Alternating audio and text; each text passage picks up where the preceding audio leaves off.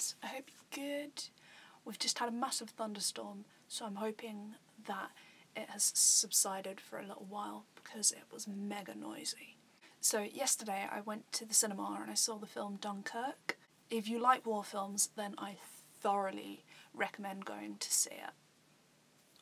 I, however, don't enjoy war films.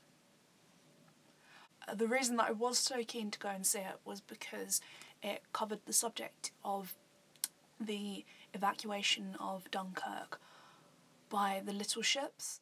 A quick history lesson if you don't know about what happened. Near the start of the Second World War, there was a battle in Dunkirk, which is in the north of France, and the Germans basically forced the British, the French and the Canadian troops to retreat, and the only place for them to go was to the beach at Dunkirk. There were about 400,000 men on the beach, and they were basically just a sitting target for the German Air Force. So the British Army sent in some warships to evacuate the troops from the beaches. However, they weren't able to evacuate as many men as they would have liked to.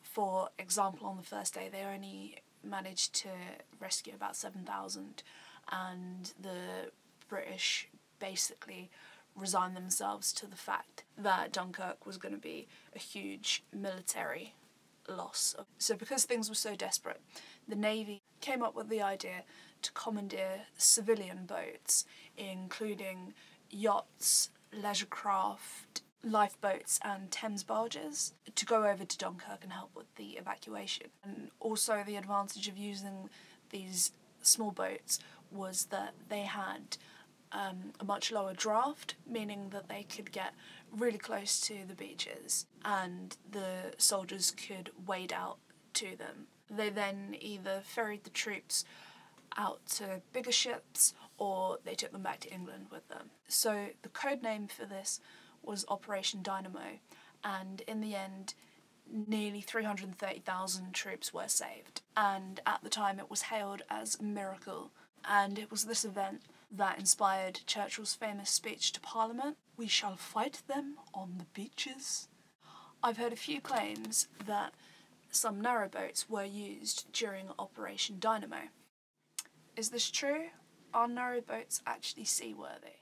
Narrowboats are designed for non-tidal waters. Most have a draft of only 2 or 3 feet, which means that that is how much of the boat actually sits under the waterline. So because of this, in choppy waters, they will become really unstable. I've seen a load of videos of narrowboats on the tidal Thames, and it is absolutely terrifying to watch. Even on a calm day, the waves can be absolutely massive, but the scariest thing is the wash that is created from the bigger boats sharing the water. A bigger and faster boat going past you will throw up really big waves. People who have been on the tidal Thames strongly recommend that you firmly secure your bow doors and the windows at the front, because a lot of water can get in through there. So, did narrowboats really cross the channel and take part in Operation Dynamo? There were around 400 civilian boats that did take part, but there is no evidence that any of them were narrowboats. So I think we can call that one an old wives' tale. However, in 2003, a narrowboat did cross the English Channel. A retired couple from Staffordshire in England decided that they needed a little bit more adventure in their life. So, taking their whippet with them, they packed up their 60-foot narrowboat, Phyllis May, and headed for France. Terry and Monica Darlington and Jim cruised to Ramsgate in Kent, where they joined the English Channel and set off for Calais. Let's be clear, they didn't just wake up one day and say, "Oh, let's go to France." They'd owned the boat for 7 years.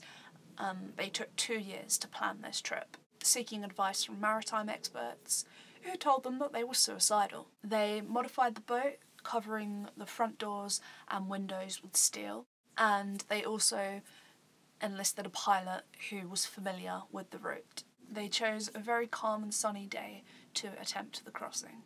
As they were setting off and they got to Whitstable, the Coast Guard came racing after them, but they assured him that they knew what they were doing by taking a boat designed for the English canals into one of the busiest shipping routes in the world. At one point, they got caught in the wash of a 40-foot-high ferry, and Terry Darlington did admit that he feared the boat capsizing and that they would all die. Apart from that, he described the journey as great fun.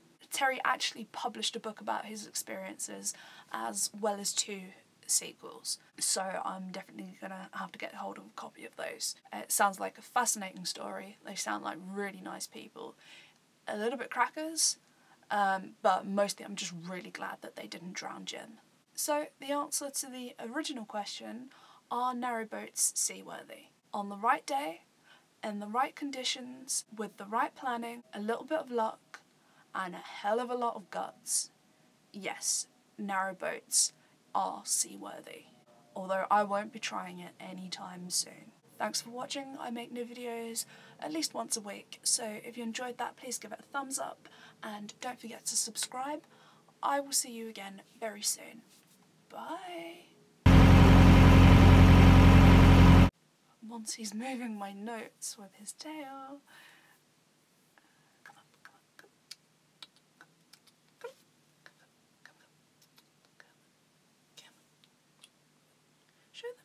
Show your adoring fans how cute you are. Yeah. Cutie pie. Where were we?